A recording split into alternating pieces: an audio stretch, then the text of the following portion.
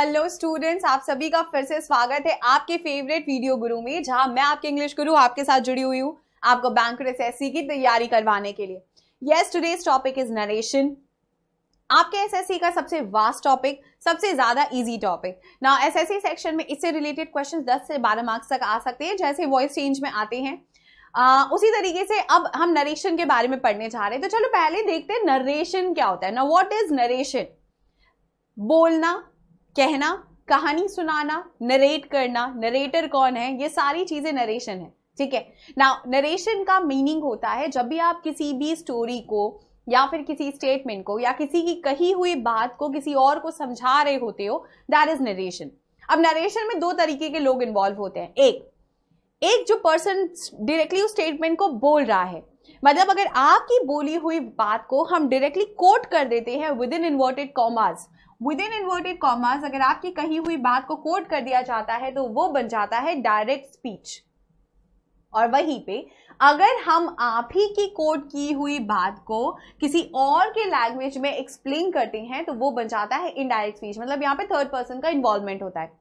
Clear? Now, always remember when whatever you say is directly quoted into inverted commas, that is your direct speech। ये आप खुद ब खुद बोल रहे हैं। और इसका दूसरा सेक्शन क्या है? जब आपकी कही हुई बात को कोई और जाके किसी और को समझा रहा है तो वो बन जाता है आपका इनडायरेक्ट स्पीच। तो नरेशन दो टाइप के होते हैं। एक, ये कहानी हमारी है, हम सुना रहे हैं। एक, हमारी सुनाई हुई कहानी को कोई और आपको सुना रहा है। बस इतना। नाउ नरेशन चैप्टर में क्या क्या इंपॉर्टेंट है? Now let's see. Statement of a speaker or reporter is known as speech or narration. Now narration है क्या? स्पीकर से बोला हुआ या रिपोर्टर से कही गई बात को हम स्पीच भी बोल सकते हैं या फिर नरेशन भी बोल सकते हैं, जैसा कि हमने आपको सुनाया। नाउ डायरेक्ट स्पीच क्या होता है? डायरेक्ट स्पीच में स्पीच है स्पीकर की to another person is reported in the same words. मतलब जिस वर्ड में हम बोल रहे हैं वही सेम वर्ड्स कॉपी होते हैं। It is known as direct और direct narration. In direct narration the speech is kept in inverted commas. जैसा कि हमने आपको बोला, विद इन इन्वर्टेड कॉमास जब स्टेटमेंट कोटेड होता है तो वो डायरेक्ट नरेशन है। जैसे एक एग्जाम्पल आपके सामने है, अव्यान सेड टू वर्तिका। अव्यान यहाँ पे आपका रिपोर्टर है। He said रिपोर्टिंग वर्ब है। टू वर्तिका आपका ऑब्जेक्ट है। वर्तिका ऑब्जेक्ट का काम कर रही है। I have broken my toys। मैंने मेरे टॉयज ब्रोक कर दिए। I have done this। I have killed the person। I have broken my slate। है ना। जब मैंने ही अपनी कही हुई बात को डायरेक्टली बोला और वो कोट हो गई तो वो क्या बन गया? हमारा डायरेक्ट स्पीच। ठीक है। अव्यान ने वर्तिका से कहा उसने अपने टॉयज तोड़े हैं, है ना। ये बन जाएगा हमारा direct speech. Now indirect speech क्या होता है? When speakers speech to another person is stated in our own words without changing the meaning of the speech, it is known as indirect speech. अब अव्यान की कही हुई बात को जब हम किसी और को बता रहे होते हैं विदाउट चेंजिंग द मीनिंग, आप सेंटेंस का मीनिंग यहां पे चेंज नहीं कर सकते। विदाउट चेंजिंग द मीनिंग तो वो बन जाता है हमारे सेंटेंस में इनडायरेक्ट स्पीच और इनडायरेक्ट नरेशन। अब अव्यान ने आपके सेंटेंस में बोला था I have broken my toys, तो इसका इनडायरेक्ट स्पीच क्या बनेगा? Avyan told Vartika that he, I becomes ही, क्योंकि तब अव्यान बोल रहा था। अब अव्यान के बारे में आप बोल रहे हैं तो आप आई तो नहीं बोल सकते। आप क्या बोलोगे? उसने कहा कि उसने अपने टॉयज तोड़े, है ना। हम बोलेंगे ना उसने कहा कि उसने अपने सारे टॉयज तोड़ दिए भाई, तो he had broken his toys. यहां पे आपके प्रोनाउंस के फॉर्म में पूरा चेंज देखा जाता है। अब आपके रिपोर्टिंग स्पीच के या रिपोर्टिंग नरेशन के कितने स्ट्रक्चर बन सकते हैं? देखो, अगर हम आपके एक जनरल स्ट्रक्चर की बात करें जिसे हम डायरेक्ट स्पीच बोलते हैं तो इसमें कौन कौन हो सकता है? अव्यान यहाँ आपके सेंटेंस में एक रिपोर्टर का काम कर रहा है जिसने किसी को कुछ बोला है। अव्यान ने बोला है तो सेड टू। अब यहाँ पे जो सेड है ये आपके सेंटेंस में किसका काम कर रहा है? रिपोर्टिंग वर्ब का, जो कि पास्ट टेंस में है। इस केस में आपका जो रिपोर्टिंग वर्ब है ये पास्ट टेंस में, जरूरी नहीं सेड हो, सेज भी होता है, विल से भी होता है। ठीक है ना। सेड टू हुम, यहाँ पे जो टू हुम है वो कौन काम कर रही है? ऑब्जेक्ट का। यहाँ वर्तिका किसका काम कर रही है? ऑब्जेक्ट का। Now with in inverted comma जो स्टेटमेंट है इसको हम बोलते हैं हमारा रिपोर्टेड स्पीच। इसे हम क्या बोलते हैं टोटल में? हमारा रिपोर्टेड स्पीच। नाउ अब रिपोर्टेड स्पीच में भी क्या कोई वर्ब है? देखो, हैव है, ब्रोकन है, इसको बोला जाता है verb of the reported speech. मतलब आपके सेंटेंस में एक टाइप ऑफ नरेशन में इतने सारे वेरिएशन बनते हैं। कौन कौन? एक रिपोर्टर होता है, एक ऑब्जेक्ट होता है जिसको वो बोल रहा है, जिस टेंस में बोल रहा होता है उसे रिपोर्टिंग वर्ब बोलते हैं। आपके इन्वर्टेड कॉमास में जो स्टेटमेंट होता है उसमें भी वर्ब होता है, जो कि हम बोलते हैं verb of the reported speech, and then you have your entire reported speech which is given in inverted commas. ये तो बेसिक स्ट्रक्चर है about reported speech. Let's move further. Now these are the rules regarding the change of pronouns. ये हमने पहले भी पढ़ा था, but एक छोटा सा रिविजन आपको दे देते हैं। हमने आपसे बताया था कि हर एक प्रोनाउन के स्ट्रक्चर में पर्सन के लिए अलग अलग फॉर्म्स में प्रोनाउंस का हम यूज करते हैं, ठीक है। अब वो अलग अलग फॉर्म्स में क्या कहते हैं? आई, we, you, he, she, it भी था और दे भी था, बट इस केस में क्योंकि person of change of pronoun है तो इसमें नहीं आ रहा। यहां पे हमारे प्रोनाउन के 3 केसेस थे। कौन कौन सा था? सब्जेक्टिव केस था which is also called nominative, objective, possessive, और जो दूसरा जुड़ जाता है वो है एक रिफ्लेक्सिव केस जिसमें सेल्फ ऐड हो जाता है, जो हमसे जुड़ा है, हमारे आईने से, हमारी परछाई, है ना। आई अगर आपका सब्जेक्ट है तो इसका क्या बनेगा? Objective me, we, us. You में कोई चेंज नहीं होगा, वो एज इट इज रहेगा।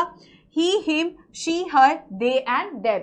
नेक्स्ट, मी बन जाएगा माई, मेरा, अस बन जाएगा आवर, यू बन जाएगा योर्स, हिम बन जाएगा हिज, हर रहेगा, देम बन जाएगा देयर, ठीक है। नाउ ये तो थे आपके अलग अलग केसेस में जहां पे हम चेंज करते हैं प्रोनाउंस के फॉर्म्स को। Now you can remember this according to a rule. आप इसको अकॉर्डिंग टू रूल को याद रख के आप इसको चेंज कर सकते हो। मतलब सन, SON से आप इसको याद रखा करिएगा। S यहां पे आपका सब्जेक्ट के लिए जाता है, O आपके ऑब्जेक्ट के लिए जाता है, और अगर N जा रहा है तो इसका मतलब यहां पे कोई भी चेंज नहीं होगा। तो आप इसको सन वाले रूल से याद कर लीजिएगा कि S goes for subject, O goes for object and N goes for no change. Clear? चलिए आगे बढ़ते हैं। नाउ रूल 1 में क्या लिखा जा रहा है? रूल 1 में हम बोल रहे हैं कि फर्स्ट पर्सन जो प्रोनाउन है of the reported speech is changed according to the subject of the reporting verb. मतलब अगर आपके सेंटेंस में कोई फर्स्ट पर्सन प्रोनाउन है जैसे कि आई, ये चेंज होगा। किसके अकॉर्डिंग चेंज होगा? दिस, इनके according, with the subject of the reporting verb. इस रिपोर्टिंग वर्ब के सब्जेक्ट के अकॉर्डिंग वो चेंज हो जाएगा। मतलब She says I am in 4th class क्या बन जाएगा? She says that she is in 4th class। इसके अकॉर्डिंग इसमें चेंज आएगा। मतलब सब्जेक्ट के अकॉर्डिंग सब्जेक्ट में चेंज आएगा। समझ में आया? I am in 4th class तब हम बोल रहे हैं जब हम बात करें, हम चौथी कक्षा में पढ़ते हैं।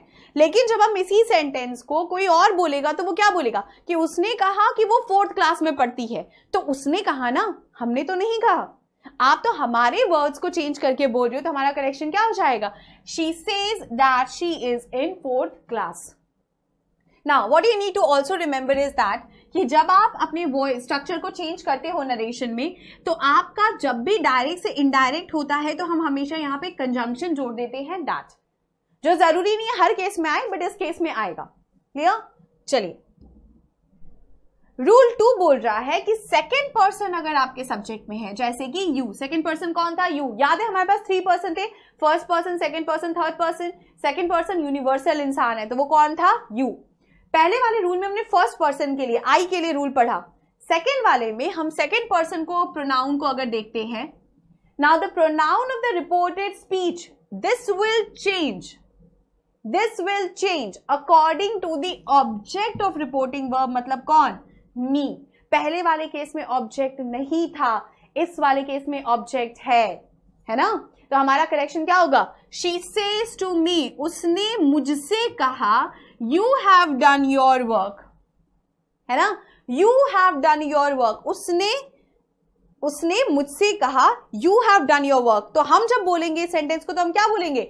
She says that I have done my work, कि मैंने मेरा काम कर लिया, है ना। उस समय मी था ना सब्जेक्ट, तो उसने आप ही से कहा। अब जब आप ही अपनी बात रखोगे तो आप क्या बोलोगे? That I have done my work. Clear? तो this is how you relate. यहां पे योर वर्क देखो किसमें चेंज हो गया आपका? माई वर्क में आके चेंज हो गया। सॉर्टेड? नाउ रूल 3 बोलता है कि अगर हम थर्ड पर्सन के लिए यही यूज कर रहे हैं तो इसमें कोई चेंज नहीं आएगा, आ ही नहीं सकता। देखो, everybody says they have spoken the truth, सब कह रहे हैं कि उन्होंने सच कह दिया, सच बोल दिया। तो हमारा करेक्शन क्या होगा? Everybody says that they have spoken the truth. यहां पे दे के फॉर्म में कोई चेंज नहीं आएगा, ठीक है। अब आपने एक तरह का सेंटेंस में डिफरेंस नोटिस किया होगा। जब हम आपके सेंटेंस को अलग अलग स्ट्रक्चर्स में नोट कर रहे थे तो हमने क्या देखा? हमने देखा कि जब आपके सेंटेंस में फर्स्ट पर्सन है और कोई ऑब्जेक्ट नहीं है तो फर्स्ट पर्सन कैसे चेंज हो रहा है? फर्स्ट पर्सन चेंज हो रहा है आपके सब्जेक्ट के अकॉर्डिंग। सेकंड वाले में हमने देखा कि अगर हमारे पास सेंटेंस में सेकंड सब्जेक्ट है, मतलब सेकंड पर्सन है सब्जेक्ट के लिए, तो वो चेंज हो रहा है ऑब्जेक्ट के अकॉर्डिंग। और थर्ड में हमने देखा कि अगर हमारा सेंटेंस किसी थर्ड पर्सन से शुरू होता है तो उसमें कोई चेंज नहीं देखा जाता, वो एज इट इज रह जाता है। क्लियर? चलिए, next we have rules of changing of verb और टेंस। अब वर्ब और टेंस कैसे कैसे चेंज होते हैं, लेट्स सी।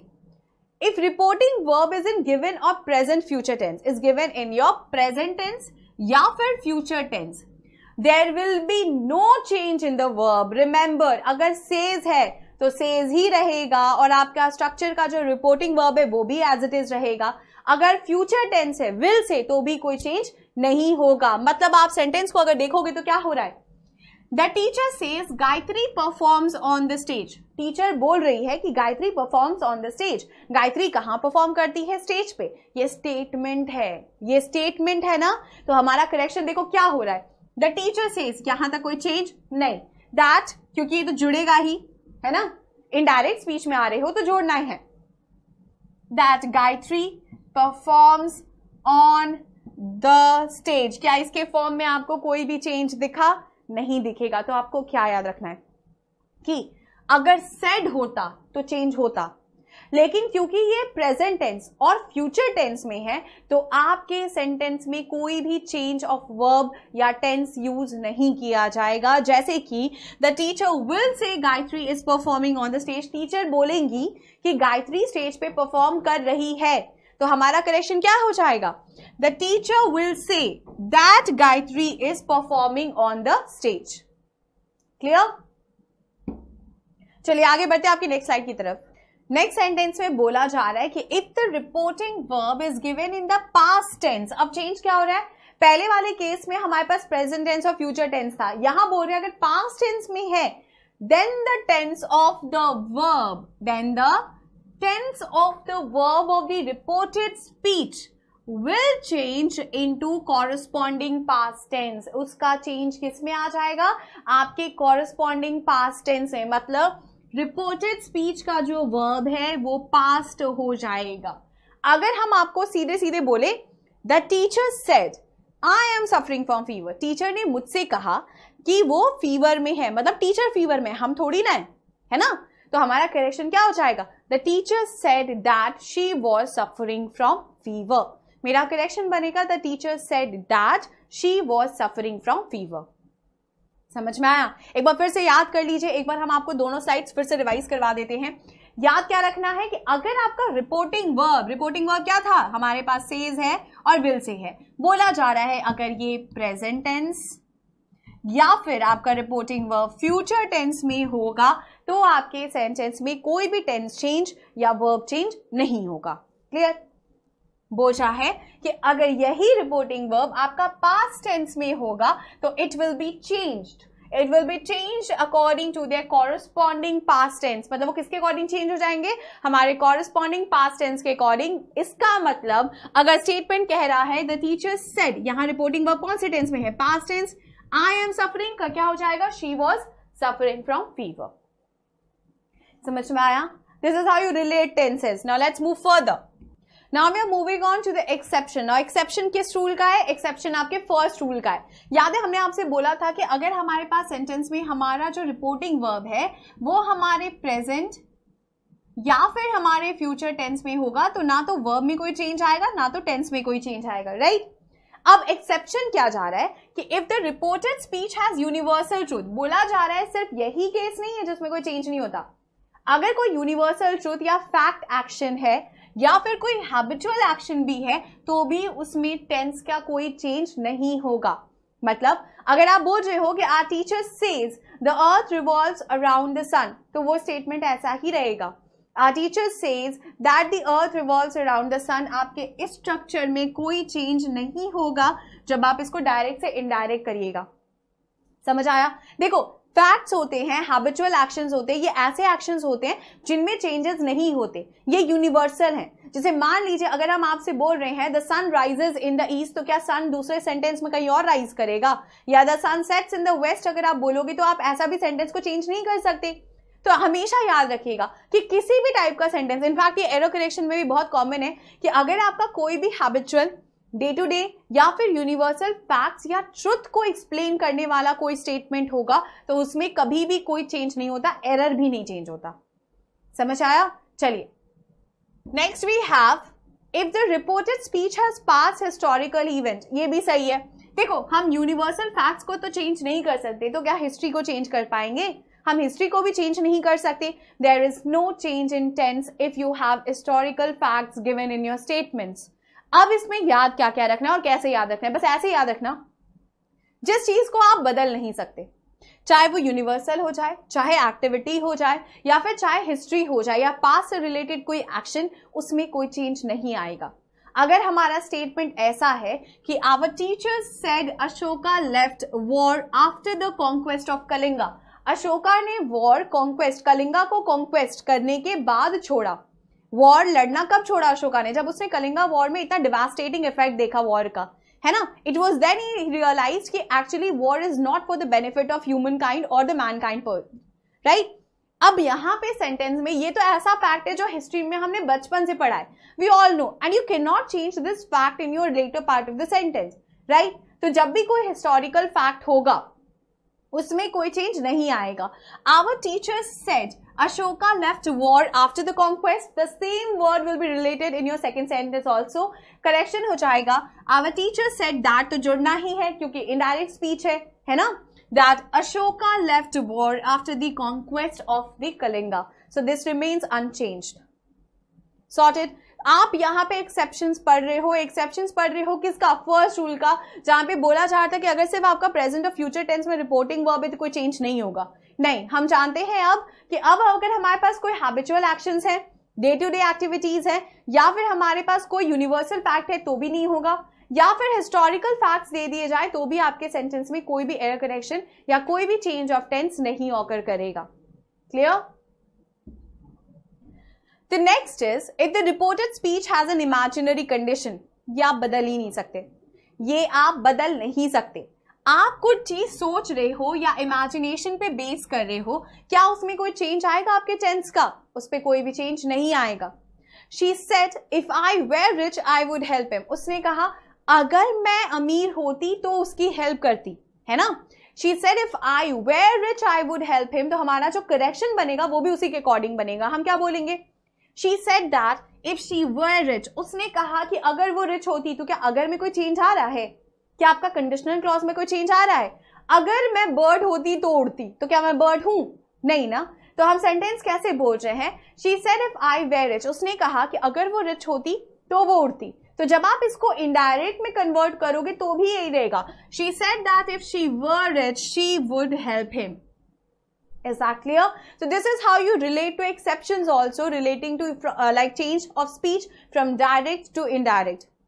आपने एक्सेप्शन के 4 सेक्शंस पढ़े हैं आज। इसके अलावा जब आप लोग हैबिचुअल एक्शंस को भी रिलेट करना सीखो तो भी याद रखेगा, वो हमने इकट्ठे करवा दिए थे यूनिवर्सल फैक्ट्स के साथ। ठीक है, यहां तक तो थे आपके नरेशन के अलग अलग सेग्रीगेशन। तो हमने क्या क्या देखा? हमने देखा कि अगर हम किसी भी चीज में नरेट करते हैं कोई एक्शन को, तो नरेशन के कितने पार्ट्स बनते हैं। हमने देखा उसमें आपका रिपोर्टर होता है, एक ऑब्जेक्ट होता है, रिपोर्टिंग वर्ब होता है, विद इन इन्वर्टेड कॉमास जो स्टेटमेंट बोली जाती है उसको हम रिपोर्टेड स्पीच बोलते हैं, और रिपोर्टेड स्पीच में अगर कोई वर्ब है तो उसको क्या बोला जाता है? Verb of the reported speech. Fine. इसके बाद हमने देखा कि नरेशन में प्रोनाउंस के फॉर्म कैसे चेंज होते हैं, और वो किसके अकॉर्डिंग था आपका? First person, second person, third person. तो चलिए बताइए कौन सा फॉर्म चेंज नहीं होता है? यस, थर्ड पर्सन के फॉर्म में नो चेंज होगा। इसको आप याद किसे रखोगे? सन के साथ। सन मतलब सब्जेक्ट से related which relates to your first person, ओ मतलब ऑब्जेक्ट से related relates to your second person, और एन का मतलब क्या बताया था हमने आपको? No change. क्लियर? अब अगर हम आपसे पूछे कि सेकंड पर्सन में क्या होगा, राइट। तो सेकंड पर्सन के चेंज में हमने क्या बोला था कि वो डिपेंड किस पे करेगा, आपके ऑब्जेक्ट पे डिपेंड करेगा। खैर इस रूल का एक एक्सेप्शन और है जो हम आपको क्लास में नेक्स्ट सेशन में आपको समझाएंगे। फर्स्ट पर्सन किस पे डिपेंडेंट होता है, आपके सब्जेक्ट पे डिपेंडेंट होता है। So what you need to remember is first person depends on S, second person depends on O and third person के लिए हमारे पास नो चेंज रहेगा। Clear? So these are the different facts and how you can do narration. Different rules when narrations are used in different ways. Tenses और verb का change इसमें बहुत ज्यादा vital part play करता है, तो उस पर थोड़ा ज्यादा फोकस करेंगे। Clear? अगर यहाँ तक की स्लाइड से आपको कोई भी दिक्कत है तो एक बार रिवाइज करिएगा and keep on reading. Thank you for joining us.